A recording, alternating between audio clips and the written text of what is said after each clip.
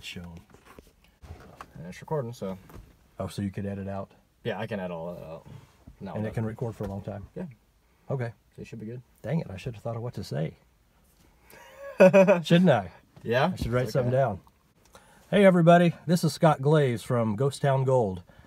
Netflix recently picked up our show, and I've had a lot of questions about how it started and when we shot the episodes, so I kind of wanted to make this video and let you kind of hear the history of how it all began. We shot 6 episodes of Ghost Town Gold in 2012. They mainly aired at the end of 2012 and 2013. They showed on Discovery and a Discovery affiliate, Destination America. And we just did 6 episodes. They didn't re-up us for a second season, so the 6 episodes are all that are out there. Well, on February 1st, Netflix picked up the show, and the response has kind of been incredible. And I've got a lot of questions about that, and I just wanted to kind of explain that, yes, it did show several years back. It was on Destination America. It was on Discovery Channel. National Geographic showed it a little bit, especially overseas. And it just got picked up on Netflix, and we've had a lot of renewed interest.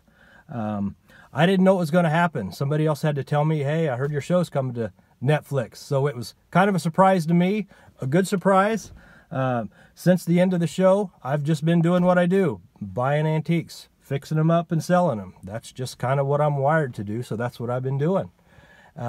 We've had a lot of response on Facebook and online and on some forums, and I just wanted to say hello to you guys, say I'm still here, I'm still doing the same thing. I haven't really talked to Brent much since this happened on Netflix, but he texted me just a little bit ago asking me if I had some TV offers, so I'll probably make up a story or something and tell him I have a couple. But anyway, I just wanted to touch base with everybody, let you know what's going on with the show. I have no idea if they're going to try to make new episodes or not.